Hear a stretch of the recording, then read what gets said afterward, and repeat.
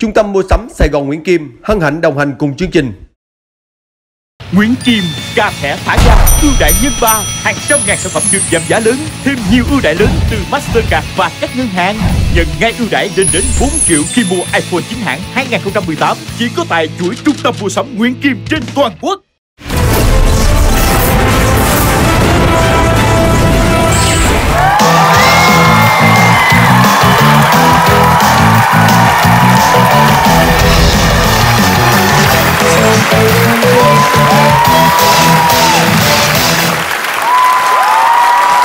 Xin chào mừng toàn thể quý vị khán giả đang đến với chương trình Nhanh Như Chớp. Đồng hành cùng chương trình đó là Trung tâm mua sắm Sài Gòn Nguyễn Kim. Ngày hôm nay là số đầu tiên ở vòng tứ kết.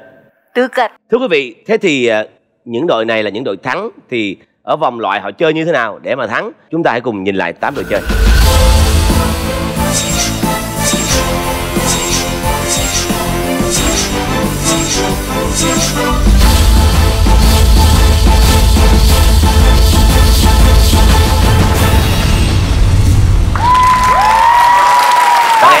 Và ngày hôm nay sẽ có 2 đội. Dạ.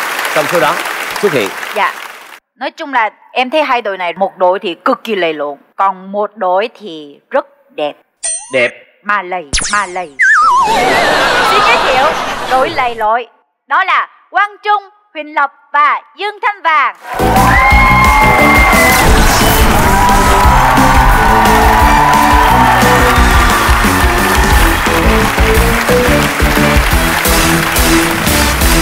Theo như anh đoán thì có thể đây là đội lầy lội xấu. Xấu. Có xấu hả anh hả? Bây giờ em được chào khán giả không ạ? Em chào đi anh. Dạ. Lập. Lời nói đầu tiên cho Huỳnh Lập xin đại diện cho Quang Trung và Dương Thanh Vàng xin gửi lời chào và lời chúc sức khỏe đầy trân trọng đến tất cả quý vị khán giả. Mấy đứa tập yoga hả? Đội xấu thì không nên nói chuyện nhiều, mời giờ bên trong. Bên kia nè. Và bây giờ là đội thứ 2. Lầy đẹp. Đẹp. Vâng, đó sẽ là Miyu, Hồ Việt Trung và Sĩ Thanh.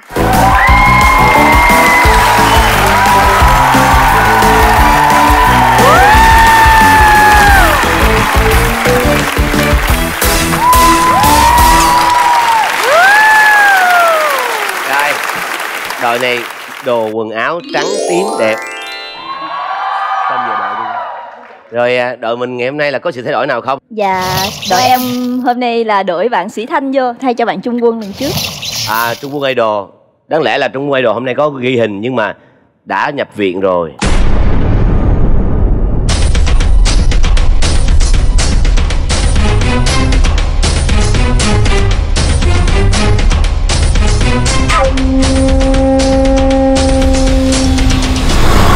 Chịu không nổi áp lực của chương trình. Chịu không nổi áp lực của chương trình. Em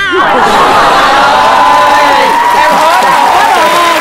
Là người ta lo lắng, là người ta hoang mang đúng không? Ok rồi, mời vào vị trí.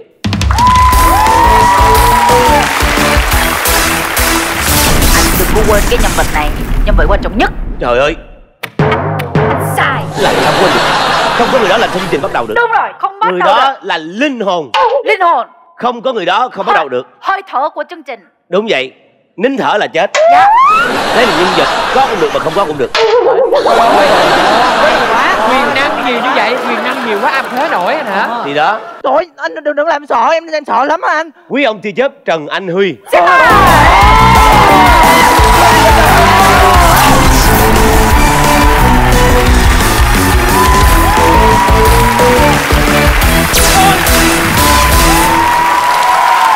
Đây là một sự xuất hiện chúng ta thấy là đẹp, bảnh và gọi là gọn gàng, ngăn nắp. Nhưng chưa hết. Sẽ có những câu thơ được phát ra và chúng ta sẽ ngỡ ngàng vì điều ấy. Xin mời. Xin mời. Nói về em nha. Nói về ai cũng được. Quý ông tia chớp đây rồi. Bước ra phải nhạc không cần có duyên.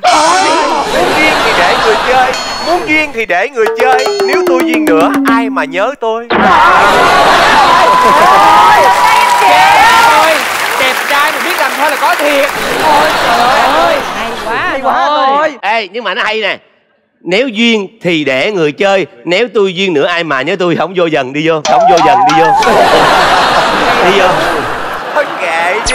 Thôi kệ thôi kệ đi. Thưa quý vị, mọi thứ đã sẵn sàng, chúng ta cùng giải lao trong giây lát. Xin cảm ơn.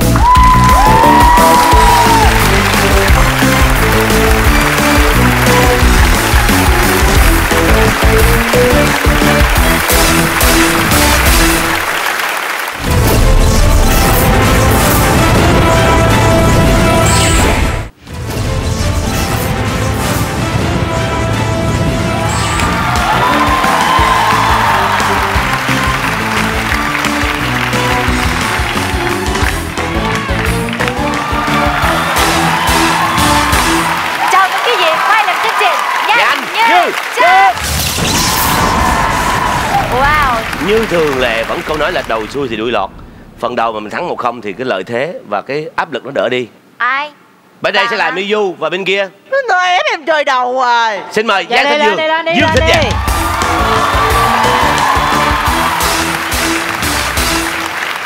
Ai lên ghế trước? Với một người mà xinh đẹp như Miu đây thì chắc là Quảng Tùng Xì đi, Quảng Tùng Xì đi. Quảng Tùng Xì đi. Trời ơi, người đẹp như vậy em mà nghĩ Quảng là Tùng Xì. em nghĩ là anh nên nhường phụ Quảng nữ Tùng Xì đi, phải chơi Quảng trước. Tùng Xì rồi. Đúng Sao luật. kỳ ấy? Đúng luật. Ủa? Giang. Hay quá. Bạn lĩnh nào? Chúng ta cùng chia sẻ vàng nhanh như chớp. Con gì chỉ bé mà không bao giờ lớn? Con gì chỉ bé mà không bao giờ lớn hả? Con gì chết rồi. Con gì chỉ bé là nhỏ là tí là xí là xíu là con tí. Không chính xác. Con nó là cái gì vậy anh? Con cò bé bé. Trời ơi, thấy chưa? Em nói đúng nè, em nói đúng nè. Hình chữ nhật có 2 đường chéo vuông góc là hình gì? Hình chữ nhật có 2 đường chéo vuông góc là hình vuông. Chính xác.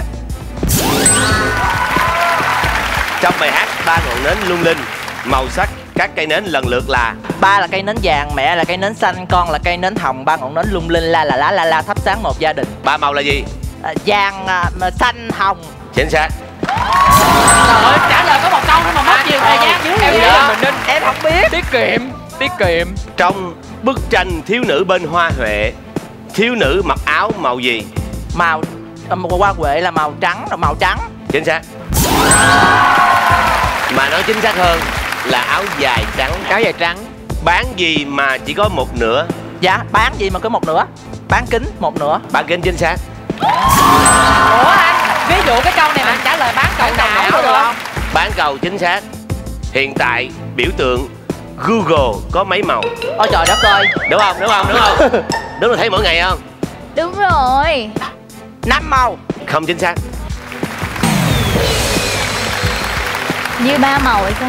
Như vậy là bạn đã sai câu này, đồng nghĩa với việc bạn sẽ sai tiếp câu tiếp theo. Trời 4 ơi. màu đúng không? Tôi không biết, đáp án là 4 màu đó. Kể tên các màu có trên biểu tượng chữ Google. Màu đỏ, màu xanh dương, màu xanh lá, và còn một màu còn lại là... Báo với bạn là 3 màu đó đúng rồi đó. Cơ bản. Màu trắng. Không chính xác. Trời Không phải là màu trắng. Em ơi, em tin gì? Màu vàng. Vàng. Em không biết một cái gì cả. Hôm nay Trấn Thành rất mệt, nhưng vẫn chở người yêu đi ngắm hoàng hôn thì gọi là gì? Trấn Thành rất mệt mà chở người yêu đi ngắm hoàng hôn là tại thương vợ thôi. Thương người yêu. Không chính xác. Khi mình rất mệt, mình phải làm một việc gì đó gọi là Cố gắng. Gọi là ráng. Ráng trêu. Được. Đậu gì vô tình nhất? Đậu bơ. Không chính xác. Đậu bơ là đậu gì? Đậu gì vô tình nhất? Đậu phụ hả? Đúng chính xác. Wow. Túi gì không dùng để xách? Túi gì không thể dùng để xách? Túi ngủ. Không chính xác. À, em có đáp án nè. Đáp án Túi mật. chính xác. Đúng rồi, túi mật đâu xách ai mà xách túi mật đi cười cười. Túi không dùng để xách đó là túi quần, Túi áo. Trời ơi, nãy em định nói tủ quần đúng rồi. Năm 2019, tháng 2 có 28 ngày. Hỏi trước tháng 2 và sau tháng 2 có bao nhiêu ngày? Quá dễ luôn. 31 ngày. Chính xác. Bánh gì có xương? Bánh gì có xương? Bánh đúc. Không chính xác. Ta đã đọc có câu là mấy đời bánh đúc có xương rồi mà bánh đúc có xương. Cái câu của chúng tôi là bánh gì có xương? Bánh chè. Bánh chè. Bánh chè. Bánh chè là đây. Bánh chè hả? Là xương bánh chè. Em không biết một cái gì cả. Bánh gì không có xương? Bánh gì không có xương? Bánh gì không có xương? Bánh đúc không có xương. Không chính xác. Em phải trả lời là ngoài bánh chè thì bánh gì cũng không có xương. Đúng rồi, bánh không có xương bánh gì có xương, bánh gì không có xương. Thôi, nó liên quan tới câu nãy á. Như vậy là sau khoảng thời gian là 2 phút để đọc và trả lời thì giỏi đó, Dương Thanh Vàng mang về 4 đáp án liên tiếp chính xác. Chúc mừng. Em không biết một cái gì cả. Chúng ta cùng gặp gỡ lại Miyu. Mấy câu vậy anh? 4. Em nghĩ là chị trả lời được, tại vì em không biết gì cả. Em không biết gì cả mà em trả lời được 4 câu à? Rồi, mời Miyu lên nào. Về nhà anh ơi, về nhà anh ơi. Vâng, Miyu đến với chương trình Nhanh Như Chớp. Bắt đầu. Con gì chỉ bé mà không bao giờ lớn? Con vi khuẩn. Trời ơi, Không chính xác. Hồi nãy chị biết em trả lời cái gì không? Em trả lời là cái gì? Em trả lời con chuột là con tí. Con tí. Con tí tức là nó bé tí luôn hả? Mà vẫn sai. Sao em thông minh quá vậy? Mà vẫn sai Nhưng mà chị. sai. Đáp án là con cò bé bé. Ôi làm sao mà nghĩ ra được như vậy? Chị ơi, chưa là gì đâu. Câu hỏi tiếp theo. Hình chữ nhật có 2 đường chéo vuông góc là hình gì? Hình vuông. Chính xác. Trong bài 3 ngọn nến lung linh, màu sắc các cây nến lần lượt là? Ba là cây nến vàng, mẹ là cây nến xanh, con là cây nến hồng. Màu vàng, màu xanh, màu hồng. Chính xác. Ôi, gọn gàng, rất gọn gàng. gãy gọn chưa? Rất là gọn gàng. Đúng chị, cái này em đồng ý. Tới hát lui. Bấn loạn rồi. Không biết gì cả. Ủa, chị Hari, chị không được vui với em đúng không? Không có, chị thương em. Thế mà nãy giờ chị khui em hoài luôn á. Chị khui em để em lên sóng truyền hình nhiều hơn. Lên mà lên cái thói xấu ra. Không anh chuyện gì mấy. Trong bức tranh thiếu nữ bên hoa huệ, thiếu nữ mặc áo màu gì? Áo dài màu trắng. Chính xác. Đây người ta biết cụ thể luôn. Vô học mỹ thuật mà. Hay quá. Bán gì mà chỉ có một nửa? Em đang ở câu số mấy rồi ta? 3. Số 3 rồi đó. Bán nguyệt, bán kính, bán cầu, bán cầu. Chính xác. Bán cầu. Ui, như vậy là coi như là Bằng rồi đó. bằng rồi. Bằng rồi. Hiện tại biểu tượng Google có mấy màu? Màu xanh, xanh dương, màu đỏ. Nó chỉ hỏi mấy màu thôi chị ơi. Nó chỉ hỏi mấy màu thôi. Nói chung là để chị nhớ, để chị liệt kê ra coi là bao nhiêu màu á. Màu xanh lá nữa. Vậy là mấy màu? 4 màu. Chính xác. Bây giờ chị thắng em rồi, cái quan trọng là 20 triệu. 20 triệu chị ơi. Thua rồi, la lớn chi vậy?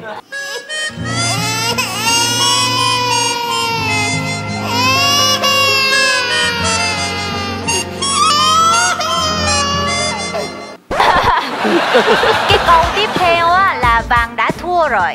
Dạ. Nhưng mà chị khẳng định là em sẽ thắng 100%. Dạ. Kể tên các màu có trên biểu tượng chữ Google.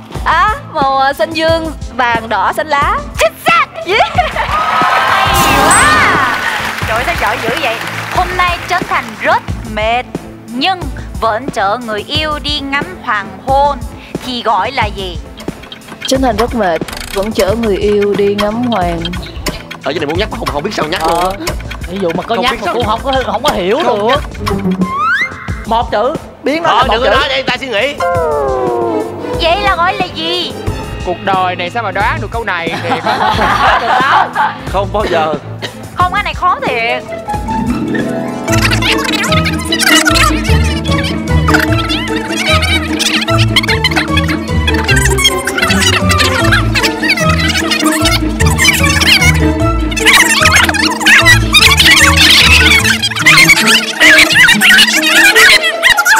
Bánh của Cái gì? Bánh Doraemon, bánh rán. Thì đó là cái gì đó? Rán cái chiều. Trời ơi, mừng quá. đây nè. Trời ơi. Chị Mỹ Du thắng là em vui rồi. Thiệt Nhưng mừng mà quá. chị Mỹ Du vẫn có nửa tiếng đồng hồ. Và tất cả mọi người quý vị thân mến, chương trình đều có luật. Vừa rồi là sự nhắc nhở quá nhiều từ hai đội chơi, chúng tôi không công nhận kết quả này. Này vui thôi. Trời ơi, luôn cho đá vậy. Thôi câu hỏi tiếp theo. Đậu gì vô tình nhất? Đậu phụ. Chính xác. Túi gì không dùng để xách? Túi gì không dùng để xách à? Túi mật à? Chính xác. Quá giờ. Như vậy là Miu đã đúng đáp án liên tiếp 6 câu.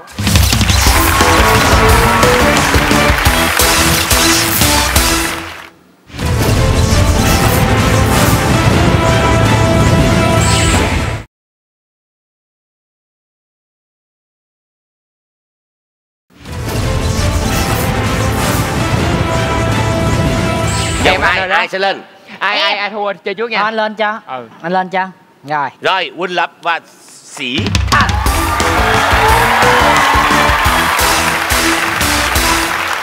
Ai lên ghế trước? Bây giờ em nhường. Nhường tao chịu sao? Lập ơi Lập, em không có nhường chị được hả? Trời ơi, Tao mới nhường xong bà không chịu vậy đó. Tao mới nhường xong. đó em nhường chị lên trước đó. Em nhường em chơi trước đi. Ok, em sẽ chơi trước. Wow, cảm ơn người kia là những người đàn ông đích thực. Cảm ơn nha. Xin mời lên.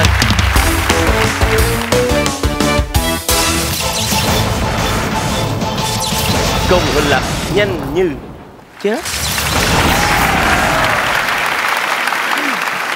Tổ ong nào không có con ong? Đôi khi lòng muốn yêu em thật nhiều, mà anh tình đó trả lại bao nhiêu? Đơn giản hả anh? Đơn giản hả? Dép tổ ong. Chính xác. Hay quá. Ban đầu tính suy nghĩ là tổ ong là ong có ô á, là tổ của đàn ông á. Trời ơi, nghe ghê. Trời ơi, Lập ơi, em suy nghĩ sâu xa dữ vậy?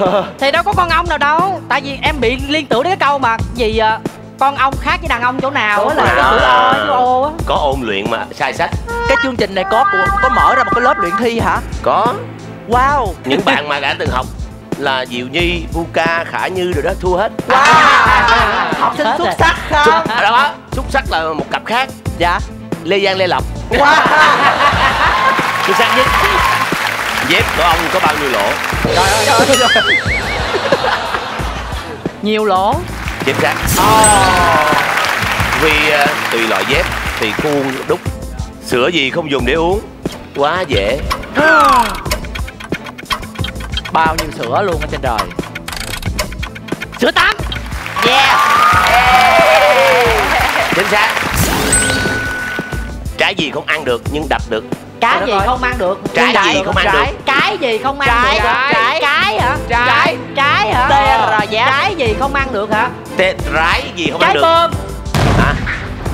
Trái bơm. Trái đúng không? Không ăn được thì đập được. Em lấy trái bơm em đập. Thì đập trái bơm miễn sao đập được thôi. Mình cùng dùng trái bơm đập được thôi. Có nổ banh xác sao? Chứ bơm chết thì chịu thôi chứ biết làm sao. Miễn sao đập được thôi. Kính thưa quý vị khán giả thân mến, đây là một chương trình chúng tôi mang tính chất giải trí cao và cũng có sự nhân văn trong đó. Nên những câu trả lời mang tính chết chùm chúng tôi không chấp nhận. Thôi vậy thôi em đổi cái khác. Không chấp nhận, không chính xác. Thôi, cái đó này là suy nghĩ của em mà. Thôi không chịu đâu. Trái không ăn được nhưng đập được là trái tim con người. Trời ơi.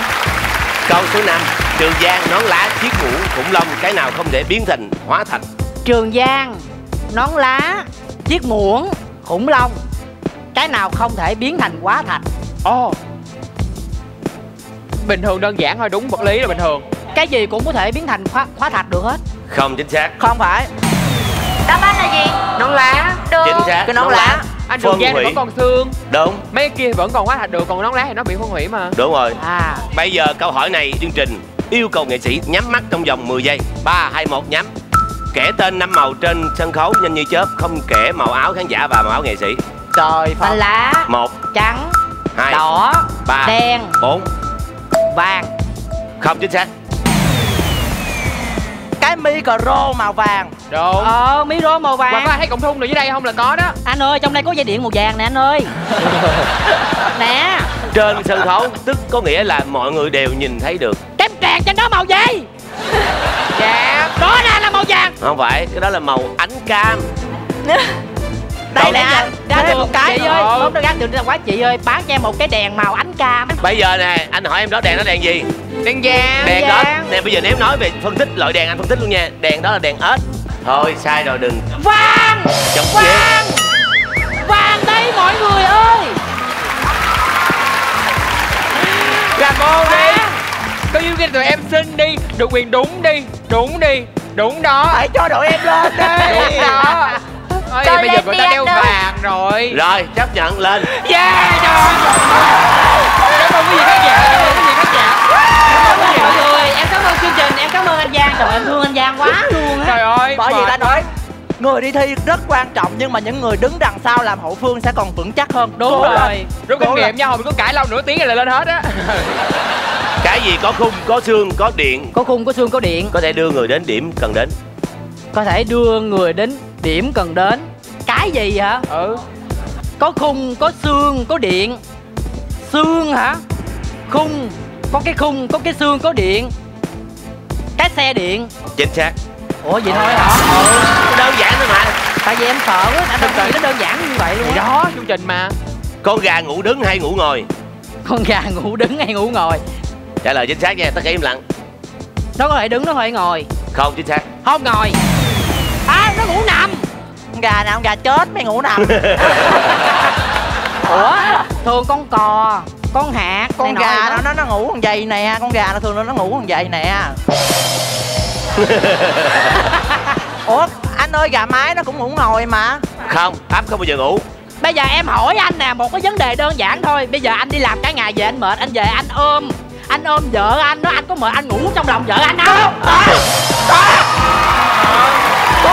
Chúng tôi đang đố về gà và vợ chồng tôi không phải là gà. Em sẽ hỏi chị Nhã Phương cho bằng lẽ cái vụ này. Vợ chồng tôi không phải là gà. Xin nhắc lại một lần nữa, tôi là người. Mà áo này có thể bảo vệ con người khỏi bị ướt khi trời mưa. Trời ơi. Là gì? Áo mưa. Chính xác. Sợ không trả lời. Sợ luôn, không dám nghĩ nó đơn giản gì luôn. Trái gì sinh ra đã không trọn vẹn? Cái trái trời ơi dễ lắm. Dễ không? Dễ lắm. Không trọn vẹn là coi như là... Ủa gì kỳ hả? Thiệt luôn á hả? Ừ. Trái bóng hả? Trái tương tự đồng nghĩa. Trái banh. Không chính xác. Không, thì ra là nó banh rồi, nó không còn vẹn đâu. Nó banh liền rồi anh. Nó banh liền rồi. Đáp án của chương trình là trái măng cục. Là nó bị cục hả? Bị cục hả? Đây là câu đố chữ. Trái sầu riêng sinh ra là đã riêng rồi, không có hòa nhập cộng đồng hết cũng được vậy đó. Ví dụ trái sầu riêng sinh ra là đã sầu rồi, không vui không trọn vẹn. Đó, trái táo sinh ra đã táo rồi.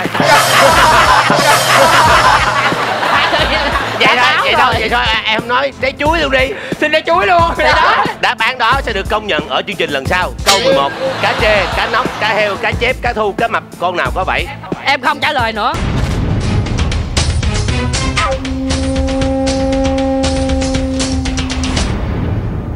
Không hỏi anh. Câu hỏi luôn. Cá trê, cá nóc, cá heo, cá chép, cá thu, cá mập, con nào có 7? Trê, nóc, heo, chép có 7. Trả lời đi. Chép. Chính xác. Rau gì mang tên một bộ phận của một loại gia cầm? Rau gì hả? Bộ phận. Rau tơ gì đâu, rau gì đâu à. Đúng rồi. Rau tơ. Rau chân vịt. Thiệt luôn á, em karate nãy giờ em ra chân vịt rồi. Rau á hả? Trời ơi, em hiểu cái rau. Bởi tôi nói rồi, bữa nay tôi để rau là sai trái. Đồng đội tôi hiểu nhầm không. Như vậy là Huỳnh Lập vượt qua 3 đáp án liên tiếp chính xác. Xin chúc mừng. Màu đen hay đỏ? Hợp liệt quá. Chia tay với hội chợ thương mại, trở về với Sĩ Thanh. Ở đây hỏi nó kỳ lắm. Chị ơi, nó kỳ lắm chị ơi. Lên để thằng nước áp đi em. Chị Thanh cái bộ em không biết là Lập trả lời được mấy câu vậy? Chị ơi, Khó không? Khó lắm hả? chị Thanh ơi, cái bộ câu hỏi này không cần người chơi phải trả lời hay, mà chỉ cần những đồng đội ngồi dưới cãi giỏi thôi. Tụi em cãi quá trời mới được 3 câu, đúng không? Cãi không câu rồi. Sĩ Thanh đến với chương trình Nhanh Như Chớp. Câu hỏi bắt đầu. Tổ ong nào không có con ong nào? Quan mang liền. Thấy thái độ chị Thanh Quan mang liền. ông voi. Rồi. Không chính xác. Không chính xác. Đáp chính xác là gì vậy? Anh Trường Giang hay có cái đó. Hôm bữa chụp hình cưới á. Dép tổ ong á hả? Bầu trời chân lý hiện ra. Em không tin được luôn, nó không có trả lời vậy luôn á. Dép tổ ong có bao nhiêu lỗ? Wow, bây giờ rất là hay ha. Chưa bao giờ em mang dép tổ ong luôn, sao biết được? Rồi bây giờ chị mang chứ còn không biết luôn á chị. 8 lỗ. 8 lỗ. Trời ơi. Ủa, chị ơi, cái số 8 chị đếm ở đâu ra được hay gì chị? Chị tưởng tượng á, 8 lỗ. Đây chung là không chính xác. Đáp án là tùy loại dép và tùy từng khuôn dép. Sữa gì không dùng để uống? Sữa gì không dùng để uống? Sữa mắt. Trời ơi. Đây sữa này là sữa ngã nha, ngã. Sữa. Sữa nhà được không? Đó là hỏi. Không chính xác. Dấu hỏi đó, dấu Chị hỏi. ơi, sữa nhà là sữa hỏi. Đáp án là sữa rửa mặt hoặc là sữa tắm. Trời ơi. Câu hỏi tiếp theo. Trái gì không ăn được nhưng đập được? Hồi nãy bên này trả lời không được đó, bây giờ mình trả lời được là mình hay. Trái gì không ăn được mà đập được? Đập được. Trái tim. Chính xác. Wow. Hay quá vậy đó. Trường Giang, nón lá, chiếc muỗng, khủng long, cái nào không thể biến thành hóa thạch? Cái nào không thể biến thành hóa thạch? Trường Giang, Nón lá, chiếc muỗng, khủng long. Anh Trường Giang chết đi rồi cũng hóa thạch. Thôi mà ghê vậy. Ai là thông cảm. Nón lá thì đâu có hóa thạch đâu. Nón lá, chính xác. Hay quá. Mũi bắt xuống. Em chết đi Trường Giang ơi. Trời ơi, chương trình đưa câu hỏi chứ phải tôi tự tôi bịa ở đâu trời. Bây giờ, Sĩ Thanh nhắm mắt lại, kể tên 5 màu có trên sân khấu Nhanh Như Chớp. Màu xanh lá cây, màu trắng. Ủa? Không kể màu áo khán giả và màu áo nghệ sĩ nha. Màu xanh lá cây, màu Rồi. vàng, màu vàng, Màu vàng, màu đen, màu đen, màu đỏ, màu đỏ,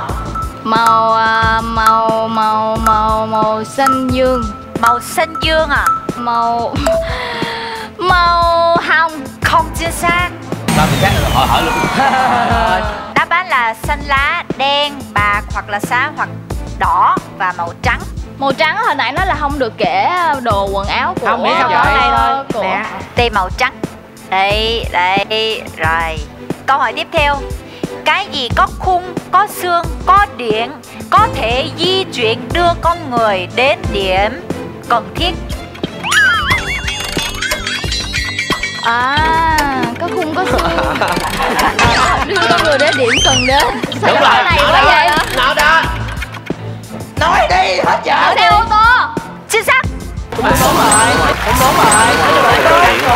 Trừ xe đạp thôi, Đúng mà. trừ xe đạp thôi. Con gà ngủ đứng hay ngủ ngồi?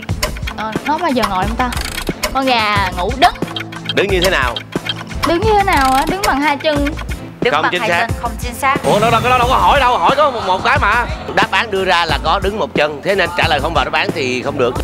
Chiếc áo này có thể bảo vệ con người khỏi bị ướt khi trời mưa. Áo mưa. Chính xác. Trái gì sinh ra đã không trọn vẹn? Trái banh. Trái banh luôn. Trái banh. Cùng đáp án với đội A và không chính xác. Đáp án là trái măng cụt. Ủa tại sao? Bị cục chị. Cục chị. Trời ơi. Đối Biết chữ sao? mà. Tại vì có trái măng nguyên nữa. Như vậy là Sĩ Thanh đã đúng đáp án liên tiếp 2 câu.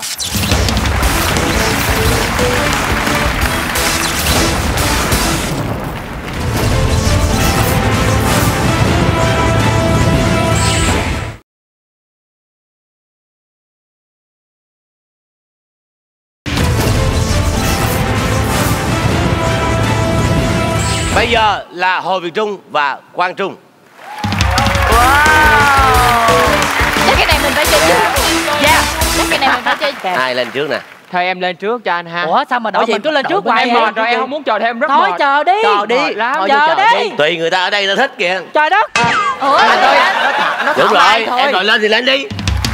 Đi đập luôn đi. Nghe đi. ơi Chị đẹp quá. trời, cảm ơn em. Nhưng mà đẹp cỡ nào chị vẫn tiếng Việt không rành.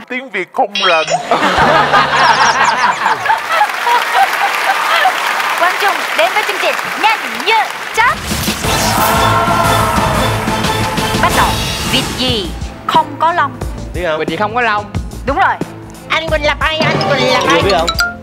Con vịt đồ chơi trong nhà tắm. Chính xác. Ôi hay quá. Ủa khoan tí, ví dụ em trả lời là vịt quay được không? Được luôn. Đúng rồi hả? Đúng rồi. Chỉ có làm không kỹ nó mới có lông thôi. Rồi. Vậy là phải trả lời là vịt quay làm kỹ. Bột gì không dùng để nấu ăn? Bột gì không dùng để nấu ăn? Quá dễ. Dễ lắm. Nhiều bột lắm. Ây da, thật muốn tát cái mặt ghê luôn á. Bớt nhắc. Trá hình lại. Mấy cái mà bột phấn phủ có gọi là bột chưa ta? Đúng không? Tại vì em sợ nó gọi là phấn phủ. Bột phấn phủ. Vậy đáp án chốt là gì? Bột phấn phủ. Chính xác. Đơn giản là bột giặt thôi. Ồ ha. Màu xanh dương và xanh lục giống nhau ở điểm nào? Có chữ xanh. Chính xác. Yeah. Trời ơi, bây giờ em đến với chương trình là em hết bỏ cái sự ngây thơ của em ra ngoài rồi. Em mưu mẹo. Cái gì làm cả thành phố đang sáng đèn bỗng tối om? Ví dụ như là cái sự cúp điện được không?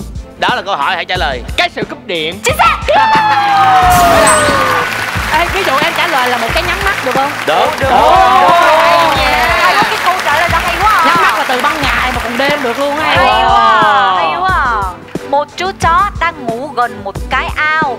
Trong cái ao có một đàn vịt đang bơi. Trong đó có 17 con vịt đực và 16 con vịt cái. Hỏi chú chó thấy gì?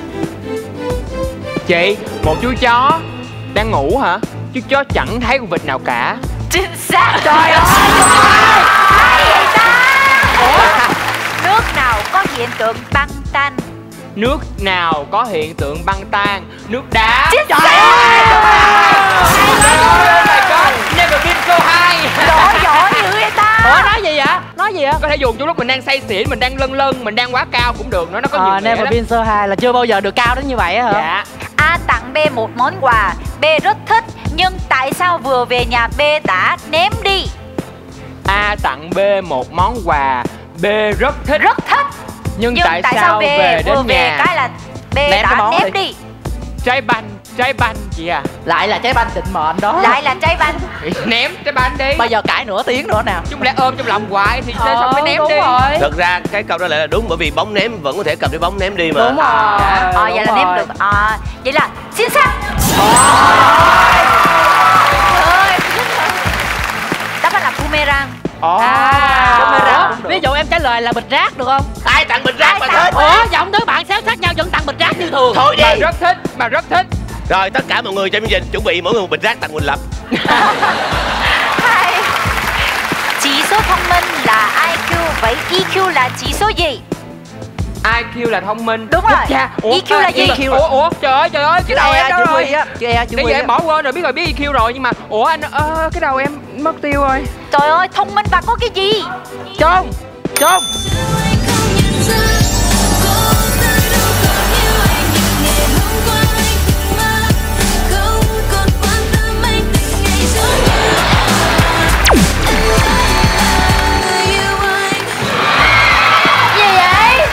Chỉ số nụ hôn hả?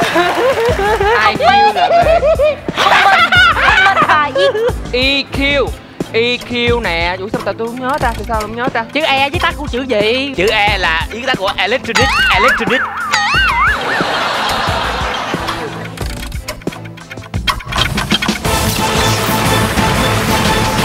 hết giờ.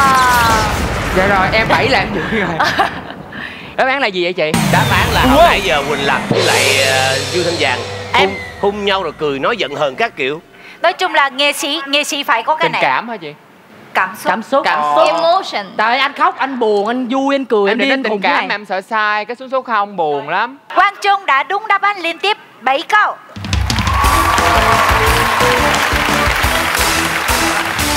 Dễ dàng rồi, dễ dàng lắm rồi. Dạ em cho anh Giang hả? Chúng ta cùng gặp gỡ lại Hồ Việt Trung, thưa quý vị.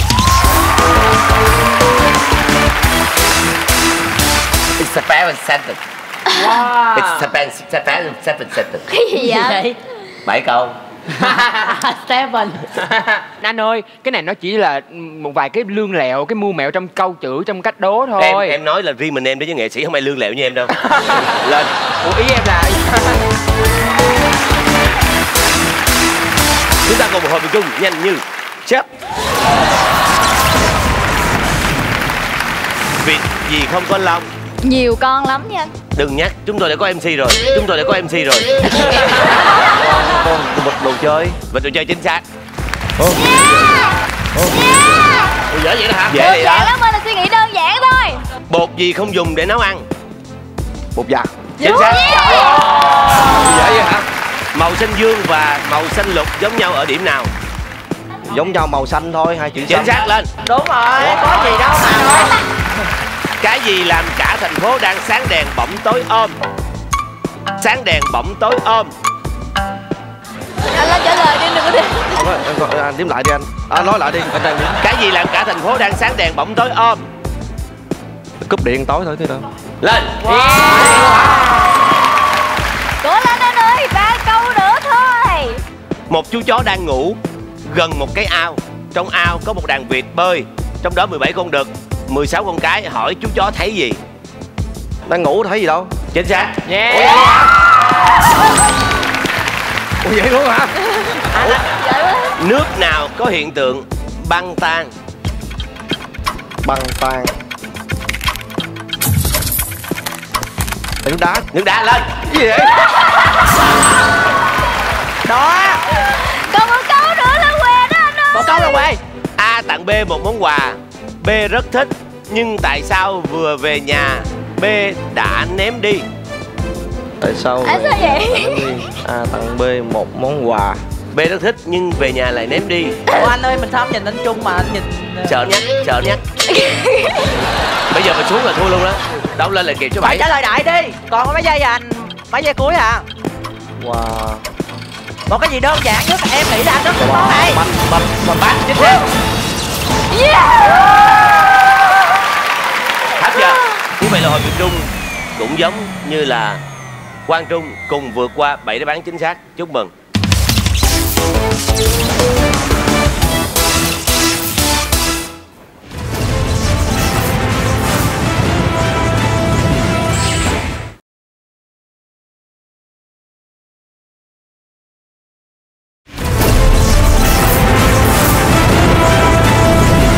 Hồi nãy là một đều đúng không? Bây giờ vẫn là một đều nhé, bởi vì tỷ số này hòa không tính. Dạ. Bây giờ hãy chọn ra một người mà không phải là người vừa rồi trong đội mình mới lên ghế để tiếp tục vòng tiếp theo. Đội em chọn Miu. Anh cho. Bữa nay em đi, su lắm. Đi Đi anh cho. Miu và Quỳnh Lập. Tiến thẳng là đi qua. Ai lên ghế trước nè? Cho em ra ngoài nghỉ đi. Quan trọng người ta có chuyện hay không nè? Hồi nãy chị vui. Ok, hồi nãy em nhìn chị rồi. Rồi, xin mời. Có đây.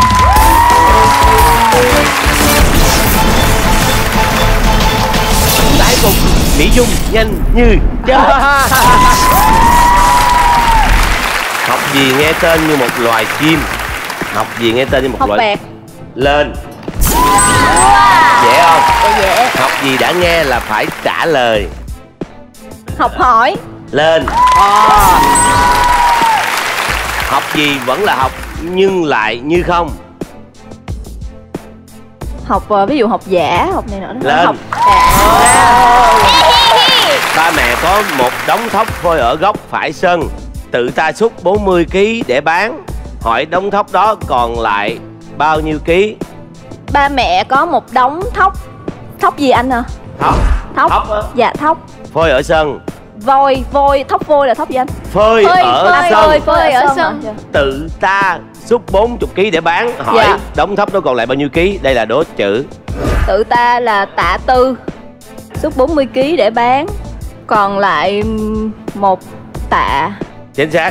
Trời ơi. Cái gì không lắc mà rung?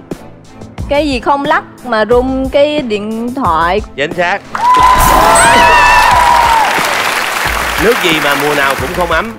Nước đá hoặc nước lạnh. Lên. Trời ơi. Cà gì kêu to nhất? Cà pháo. Chính xác. Cà gì ở trên cao? Cà ở trên cao, cà kheo. Chính xác. Không hỏi chữ luôn. Bánh gì chưa nóng thì nhỏ, nóng rồi thì to? Em thấy bánh nào mà lăn bột xong rồi nó cũng nhỏ, xong rồi chiên vô nó cũng to, nóng lên nó cũng to mà ta. Mấy cái bánh tiêu này nọ em thấy nó cũng vậy mà ta. Hay là đố mẹo? Em nghĩ là đố mẹo. Trả lời. Đó. Bánh tiêu. Bánh tiêu đúng. Sao vậy chị? Cố lên chị ơi, cố lên chị ơi. Cố lên. Môn tennis thường có thể thi đấu được trên bao nhiêu loại sân? Môn tennis. Kể tên. Mấy loại?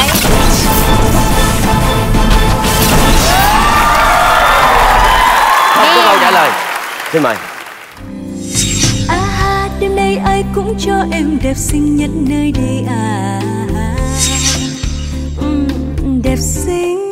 Rất là giỏi ha. Một mình vượt qua được tất cả là 9 đáp án đúng liên tiếp. Chúc mừng.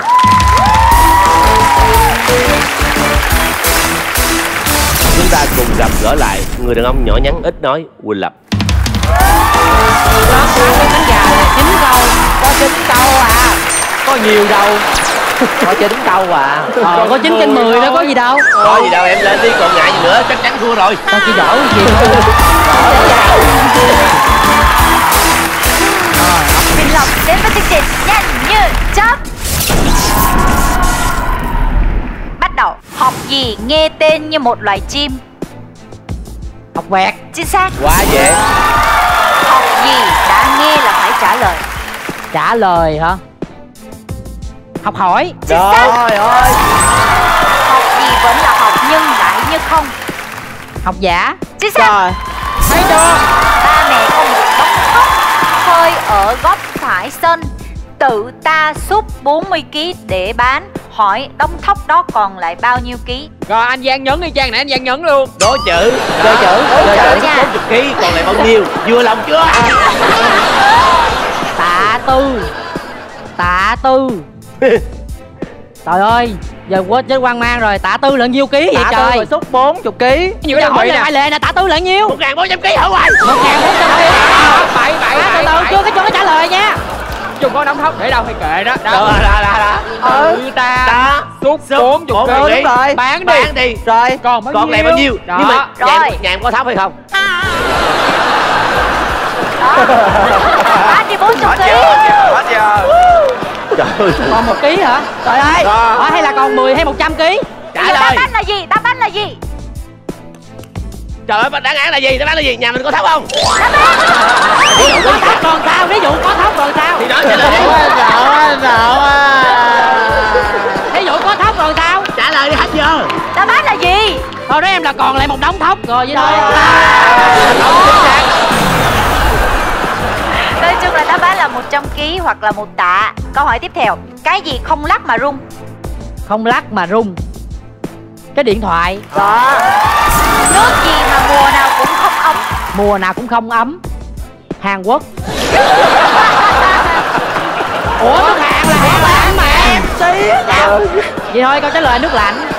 Thì đúng. Thì Đúng rồi, nước Hoặc là đá. nước Nhưng mà nước gì không, nói chung là chơi chữ đó, nước Hàn Quốc. Hàn là lạnh mà. Em Hàn Quốc mùa hè đâu có lạnh, ấm. Thôi câu hỏi tiếp theo. Cà gì kêu to nhất? Kêu to nhất. Là cà gì? Cà pháo. Chính xác. Cà gì ở trên cao? Cà gì ở trên cao? Cà kheo. Chính xác. Ơi. Bánh gì chưa nóng thì nhỏ, nóng rồi thì to? Chưa nóng thì nhỏ, Đơn giản. nóng rồi thì to. To. Bánh bông lan. Không chính xác. Bánh bông lan chưa nóng thì nó nhỏ rồi, mình ăn nó lại nó phồng to lên. Nhưng mà chúng ta đang so sánh ở cái việc chưa khi chế biến và khi chế biến là cái sự tương ứng nó phải khác biệt, nó contrast nó phải nhiều thì mới đố, chứ còn bánh bông lan thì đôi khi nó dày thì nướng lên nhiều lắm, nó dày chứ bao nhiêu. Môn tennis thường có thể thi đấu được trên bao nhiêu loại sân? Kể tên. Trời ơi, kể tên nữa. 2 loại sân mini và bự rồi sao? Rồi, không chính xác. Đáp án là 4 loại sân: cỏ, đất nện, thảm hoặc là cứng. Có bao nhiêu người tối đa thi đấu trong một trận đấu tennis? Tối đa bao nhiêu người tối đa? 4 người. Chính xác. Có bao nhiêu người tối thiểu thi đấu? Bao nhiêu gì? Bao nhiêu người tối thiểu? Tối thiểu khoảng 2 người. Chính xác. Như vậy là Hình Lập dù rất cố gắng với sự hỗ trợ nhiệt tình kịch liệt từ các bạn bên dưới, nhưng chỉ mang về được 3 đáp án chính xác liên tiếp.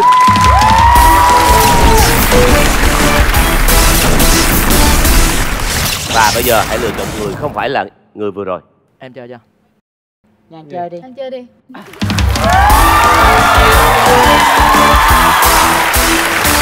Dương Thanh Giang và Hồ Việt Trung. Quảnh Tu Sì. 1, 2, 3. 1, 2, 3. 2, 3. Rồi thắng được đi vô trong, thua lên. Ủa thua lên hả?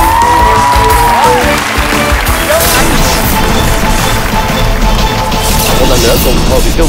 Nhanh như chớp. Nước nào chỉ có đàn ông? Đố chữ. Nước nào chỉ có đàn ông hả? Nước Pháp. Không chính xác. Đáp án là nước Anh. Là kêu anh không đó. Ủa gì đúng rồi.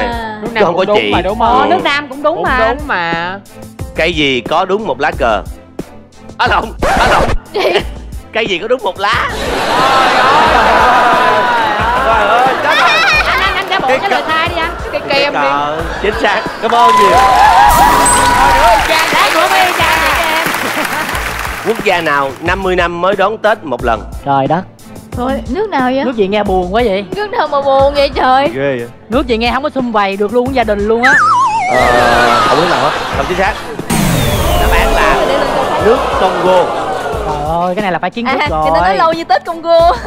Cá heo khi ngủ nhắm mấy mắt? Này biết chết liền luôn á trời. Trả lời gì đó, trả lời đi. Không nhắm mắt. Là đáp án cuối cùng. 2 mắt tại. Không chính Sao xác. vậy? Anh trả lời đúng rồi mà. Một mắt. Câu số 6. Trong phim Siêu Sao Siêu Ngố, Trường Giang là nhân vật anh hay em? Ủa? Coi chưa? Ôi, trời ơi, Giang dễ hả? quá mà. Trường Giang là 2 anh em luôn. Giỏi quá gì? Không chính xác. Ủa? 2 anh em mà. Nó về 2 anh em mà. Nhân vật anh là Thế Sơn và nhân vật em là Thế Tùng, chứ không có Trường Giang là nhân vật nào cả. Trường Giang là diễn viên. Trời ơi, cái Giang này Phải là Trường Giang đóng vai nhân vật vậy đó mới là gọi là Đúng anh với rồi, em. Hay, đúng rồi. hay. Câu hỏi hay. Đó. Vòng Nguyệt Quế và Olympic gắn liền với nước nào? Chưa biết luôn á. Hy Lạp hả? Chính xác. Hy Lạp. Sữa của Hà Mã có màu gì? Sữa của Hà Mã hả? Thường là em thấy sữa màu trắng không mà, nói đại. Không chính xác. Màu hồng. Chính xác. Đường thốt nốt nấu từ nước thốt nốt, vậy nước đó lấy từ bộ phận nào của cây? Trái thốt nốt thôi. Không chính xác. Đáp án là hoa. Hoa hả? Trong môn võ karate, đai màu gì thể hiện quyền hạn cao nhất? Này là thua luôn rồi đó chứ giờ không biết đến võ. Nó đợi đây màu đen. Chính xác.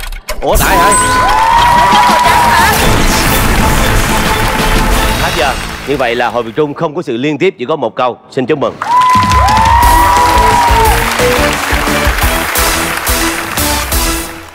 Chúng ta cùng gặp gỡ lại Dương Thanh và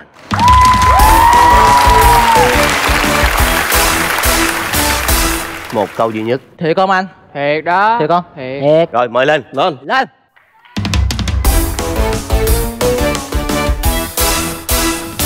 Dương Thanh Vàng đến với chương trình Nhanh Như Chớp.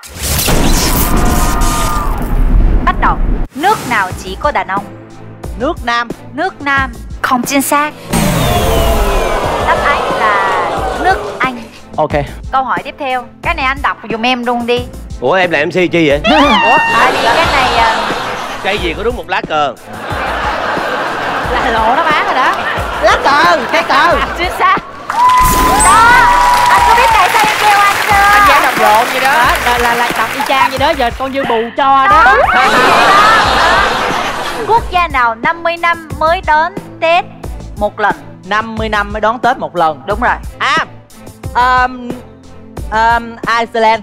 Ê, tâm đắc ghê, mặt tâm đắc ghê sao? Iceland, Israel. Không chính xác.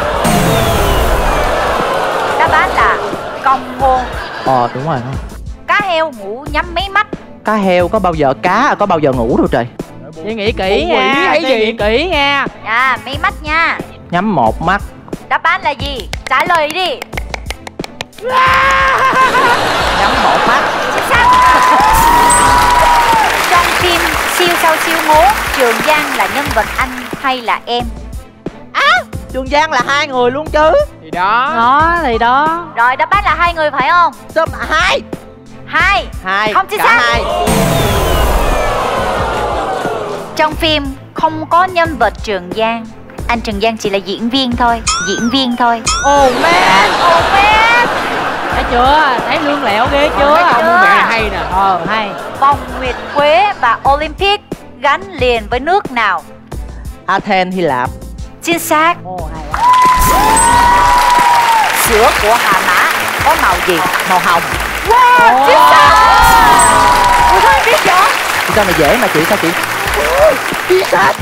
Chỉ có một mình Sĩ Thanh biết thôi, không ai biết hết trơn á. Ủa, dạ cái này tại vì em hay xem Discovery á, hồi nhỏ là em rất là mê Discovery, cho nên là cái này là nó liên quan đến cái việc mà mình có biết kiến thức á. Dạ, đúng rồi. Có đọc được hay không? Vậy mà Harry chỉ quy định chứ không biết là không ai biết luôn. Câu hỏi tiếp theo. Đường thốt nốt nấu từ nước thốt nốt. Vậy nước đó lấy từ bộ phận nào của nước? Của bộ phận nào của trái cây? thốt nốt, của cái cây thốt nốt, trên cây thốt nốt thì nó là trái lúc mà nó... Ủa, hình như nó đâu phải là nước nhờ. Trong cái quả của cây thốt nốt. Không chính xác. Không chính xác. Em chưa trả lời mà em đang phân tích, Thôi đi. Đáp án là hoa thốt nốt. Câu hỏi tiếp theo. Trong môn võ karate, đai màu gì thể hiện quyền hạn cao nhất? Karate hình như là đai đen. Chính xác. Người ta mới phân tích cho tôi trả lời. Ủa vậy? Sao vậy? Phân tích rồi mà phải không? Đai đen.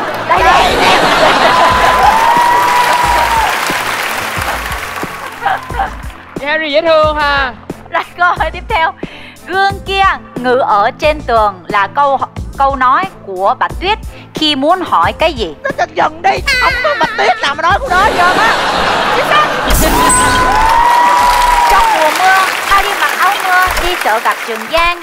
Giang không mặc áo mưa, không mang dù nhưng không bị ướt tóc. Tại sao? Đội nón bảo hiểm. Rồi, vậy là không chính xác hả? Đáp án là vì trời chưa có mưa, hoặc là vì anh Giang đang đứng ở mái hiên, hoặc là trong nhà. Dương Thanh Vàng đã đúng đáp án liên tiếp 2 câu.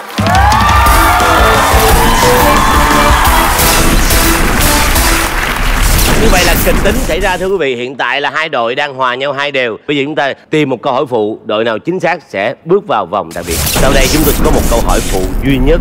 Sau khi Trường Giang đọc xong câu hỏi phụ và hô bắt đầu, đội nào tìm được đáp án để tay lên đây và đọc đáp án. Trong trường hợp người đầu tiên giơ tay giành quyền trả lời, đáp án không đúng thì đội kia có 3 giây để trả lời. Câu hỏi của chúng tôi như sau. Quả gì mà hạt của nó có gai? Bắt đầu. Bánh. Trả lời. Đáp án là quả cóc. Quả cóc, chính xác, chúc mừng.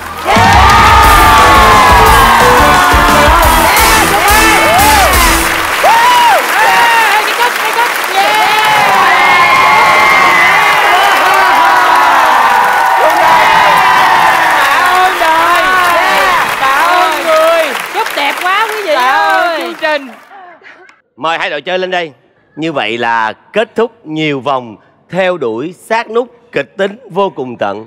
Và cuối cùng các bạn đã tìm ra được một đáp án cho câu hỏi phụ. Đó là quả cóc thì cái hạt của nó có những cái sợi li ti như là gai. Đó. Thế nên các bạn là người chiến thắng. Các bạn không chiến thắng nhưng mà các bạn ra về với phần quà trị giá 9 triệu đồng.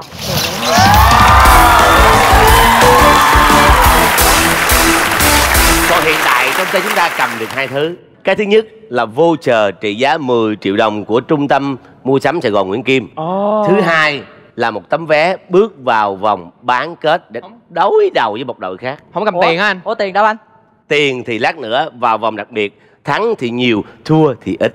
Tại em nói đó rồi, tụi em không có quan trọng tiền bạc. Quan trọng nhất là nhiều tiền. Vậy thì bước vào vòng đặc biệt ngay bây giờ. Xin cảm ơn quý vị.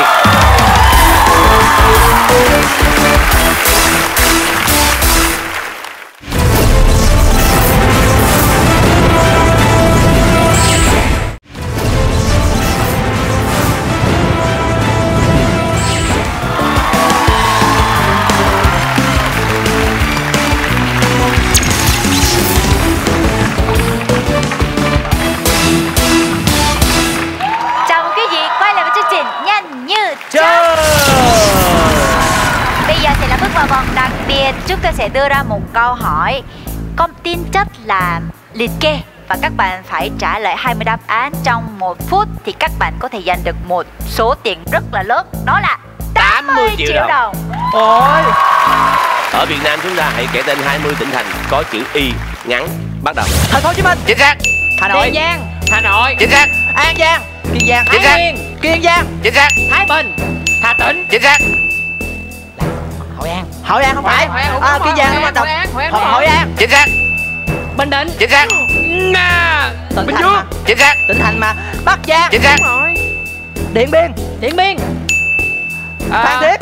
Phan Thiết. Chính xác. Phan Thiết. Bạc Liêu. Chính xác. Cà Mau, Bạc Liêu, Kiên Giang, Sóc Trăng, Đồng Nai, An Giang, Đồng Nai. Chính xác. Đồng Nai, An Giang, Kiên Giang, Vũng Tàu. Kiên Giang. Kiên Giang rồi. Bắc Ninh. Bắc Ninh. Chính xác. Bình Thuận. Ninh Thuận. Ninh Thuận. Chính xác. Bình Dương rồi. Thái Nguyên. Thái Nguyên rồi. Cái gì? Quảng Bình. Chính xác. Quảng Ngãi. Chính xác. Quảng Ngãi. Chính xác. Phú Yên rồi. Phú Yên đi dài. Yên Bái. Thượng Hải. Yên Bái. Thượng Hải. Phải là giết sống. Như vậy là sau 60 giây căng thẳng, 3 bộ óc phải làm việc liên tục. Nếu như bây giờ Trời ơi. mà các em đoạt giải thì các em sẽ gọi là Tụi em sẽ. Anh Giang, anh đừng có nói những chuyện đó. Những chuyện tiền bạc đó cho em không quan trọng. các bạn mang về 21 đáp án đúng. 21 đáp án đúng.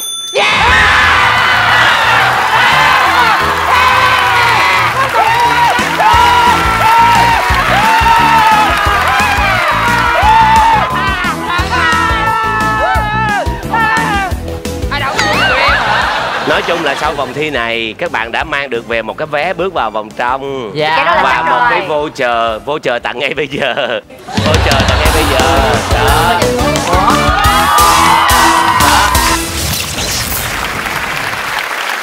Một tấm vé bước vào vòng trong là vòng bán kết, voucher 10 triệu đồng từ trung tâm mua sắm Sài Gòn Nguyễn Kim và 80 triệu đồng tiền mặt. Xin chúc mừng.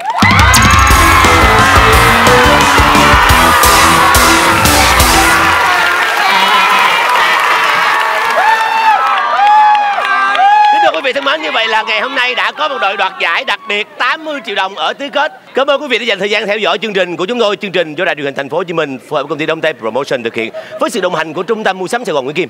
Chương trình sẽ phát sóng vào lúc 21 giờ thứ Bảy hàng tuần trên kênh HTV7. Xin chào và hẹn gặp lại vào tuần sau với chương trình Nhanh Như Chớp.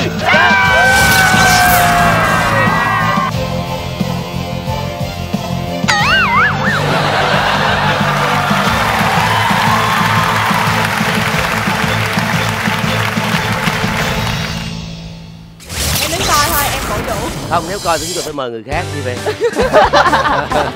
Dừng trên bên khi chịu nâng chưa phải. Dừng ở đây thôi, đừng có hát nữa nào. Các bạn đừng buồn vì mùa sau chúng tôi đổi người rồi. Bạn đó có bạn gái chưa? Dĩ nhiên nhìn là biết chưa. Đúng rồi, định mệnh.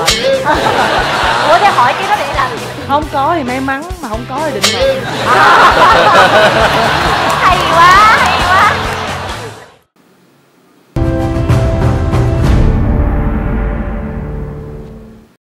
Trung tâm Mua sắm Sài Gòn Nguyễn Kim hân hạnh đồng hành cùng chương trình.